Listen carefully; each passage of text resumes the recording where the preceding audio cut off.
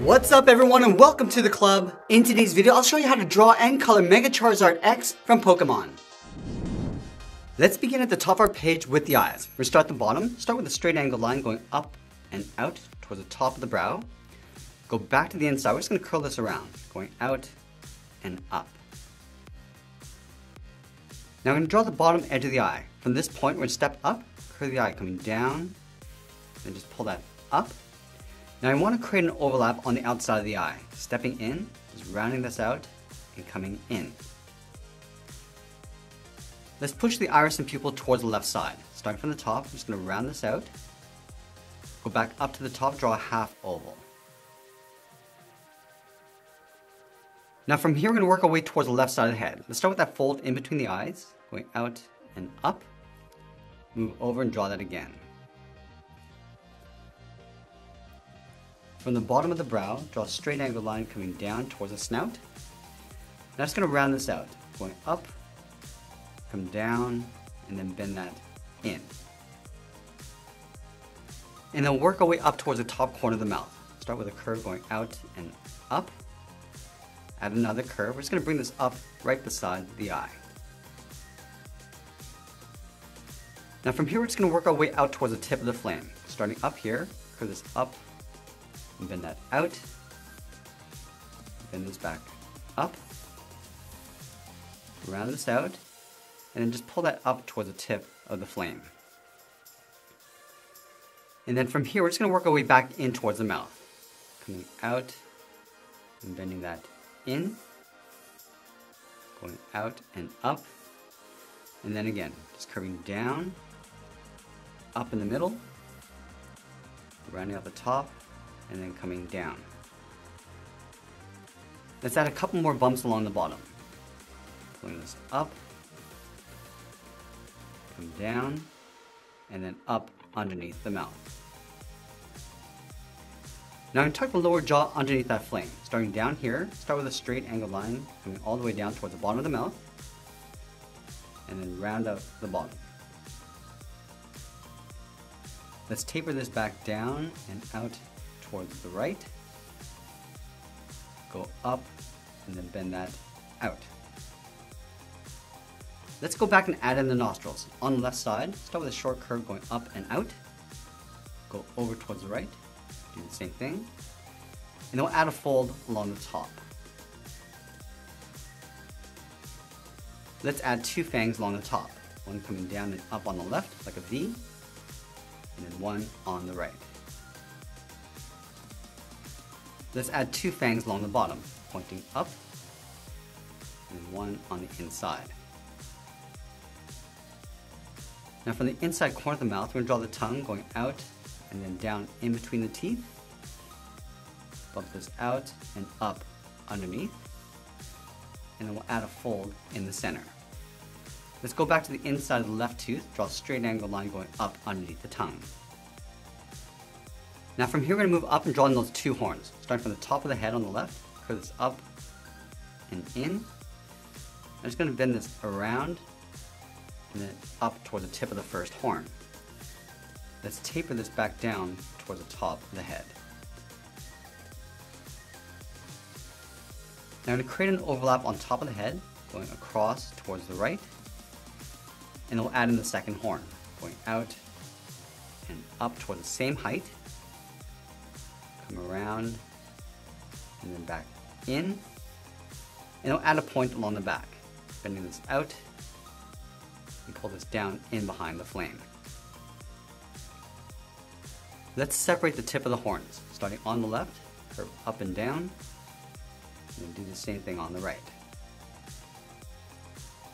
Now we're going to wrap that flame along the back side of the head. Let's start from the top of the snout, curve this out and in behind the head, go up to the top, going up, and then out in behind the horn.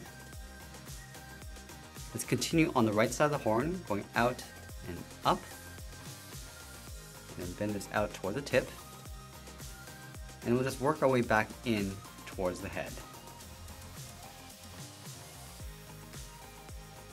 Now with the head complete, let's draw on the right side of the neck. Starting at the very top, just going to round out the neck going out, and then just bend that in. And then underneath the chin, we're going to curve the neck coming down, and then just bend that up. We're going to add 2 horns along the shoulder. From here, curve this back down and in towards the arm. Now from here, we're going to overlap the left hand on top of the body. Let's start with the first claw, starting with the point. Go out toward the left, round at the top, and then come back down toward that bottom point. Let's surround the top of that claw with a circle, going all the way around, and then just tucking that in. From the side of the claw, curve this down and out on both sides. And then round out the claw and just pull that up and in.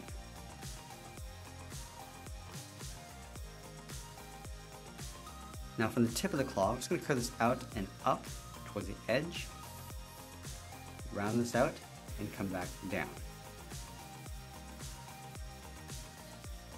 And then on the inside of those claws, curve in and up, and then in between, we're just going to round this out and then come back down. Now let's go back up and tuck the arm in behind the hand, curving out and then down. From the hand, the arm's going to bend down towards the elbow and then back up. So let's start underneath this claw, curve this down and in, then this in and back up. Let's add a fold along the top, coming down and out, aiming towards the elbow. Let's add another spike along the inside of the shoulder, curving in and up, coming back down and out.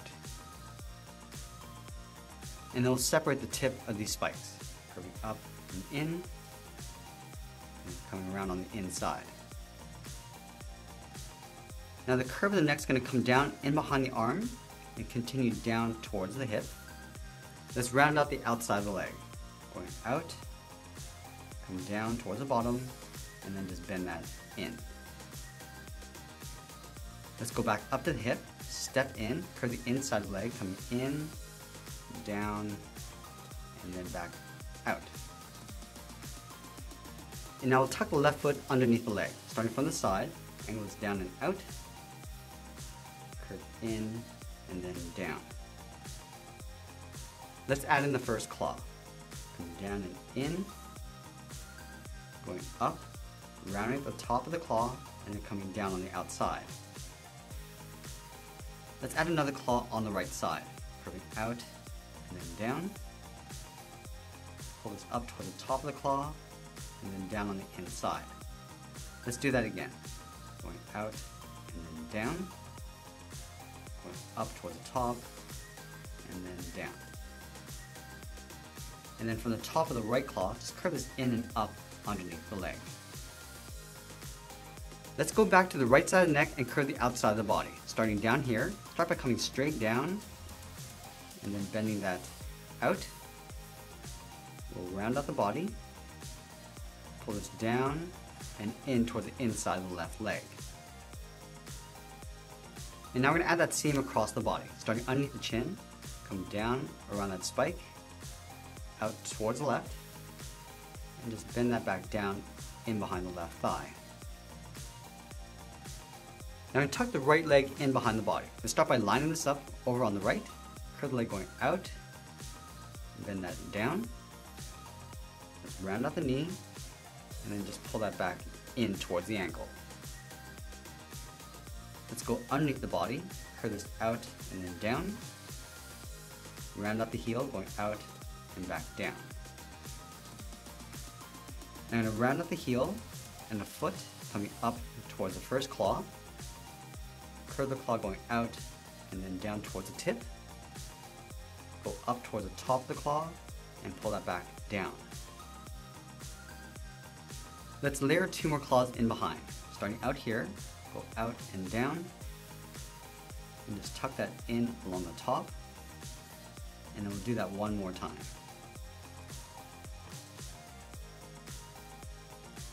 And then from the top of the last claw, curve the foot coming in, and then bend that up underneath the thigh. Now let's go back up and draw that spike across the top of the right shoulder. We're just going to line this up, curve this out and up, and then just pull that back down in behind the body, and it'll separate out the edge. From the bottom of that spike, we're going to step down, curve the arm coming down and out towards the elbow, go out and up. Now we're going to blend the finger in towards the claw. So I'm just going to round this out, and then just pull that down toward the tip, taper that up toward the top, and then just separate the tip of the claw. Let's add another claw on the top, going up and then in, pull this in and close off the edge of the claw. And going to the inside, draw one more, coming around and down on the inside and close off the top. And now we're going to add a fold underneath each claw, coming down and in, the second finger, and then the third. And then from the bottom of the inside finger, curve the arm coming down and in, pull that in and up underneath that spike. Now that we've drawn in the main part of the body, let's add in the tail. Starting from the left side of the leg, it's going to curve the tail going out, going to round this out, pull this up, and then back down in behind the body. And then halfway between the top of the tail and the bottom, starting on the side of the leg, add a fold, going out and up, step down, curve in behind the leg. Let's continue that tail coming down and up on the right side. Starting out here, go out and then up towards the tip, and just taper that back in behind the leg. Let's add those seams across the bottom of the tail. Starting over on the left, just going out, just blending up toward the side, and then along the inside, coming in, and then on the right, just taper out towards the bottom. Let's add that flame on the end of the tail, starting from the inside, curving in and out, bending that back in, and then we'll add a point. Let's curve this out and in, and then bending this out towards the tip. I'm just going to round out the end, coming around and then up. Let's make our way back in towards the right side of the tail, going around and in, pulling this up towards the point, and then coming down and in. And now we're going to layer the wings in behind the body. Let's start with the one on the left, starting from the top of the shoulder, curve the wing going out around the head, and then pull that up. Let's add in that large spike, curving in and then down. Now we're going to pull this up toward the top, round this out, and then come down. Let's go to the very top of that curve, curve the wing going up and out towards the end. I'm just going to taper this back in, coming in toward that spike, and then down.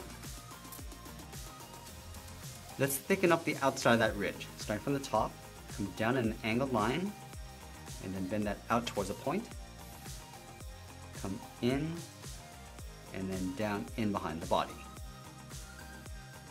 Let's go back up to the top and add those points along the inside of the wing. Starting up here, start by curving this up and then down, curve this down and in. Let's add another point, going out and bending that down, curving down and back in. Let's create an overlap on the inside, stepping out, curve this out and then down, come in, and then pull that back up.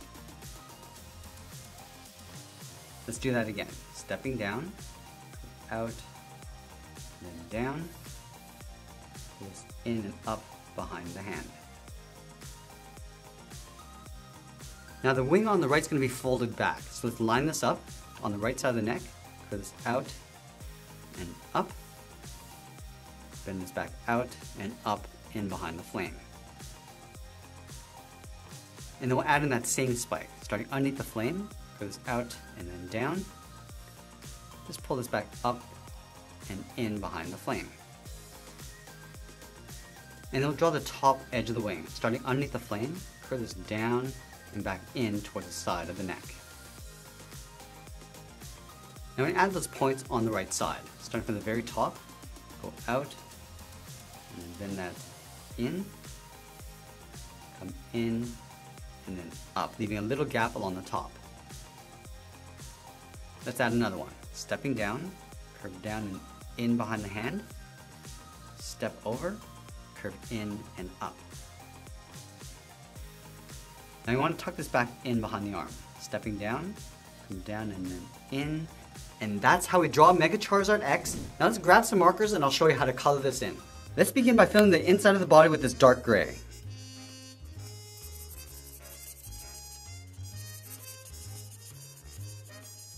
Then working our way around the head.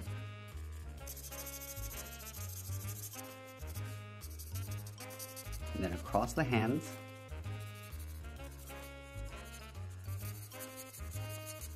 And then down the legs.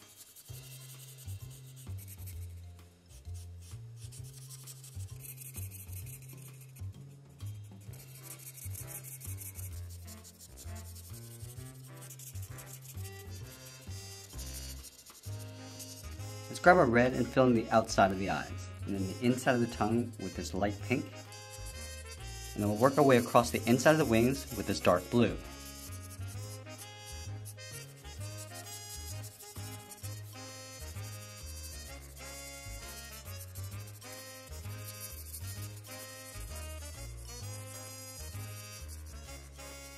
Now with our light blue, we're going to fill the inside of the claws and the horns.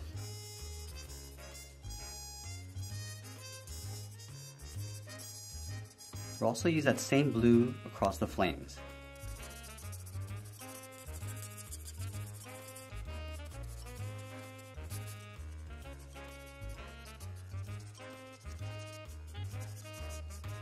Now with a lighter gray, we'll fill the center of the body.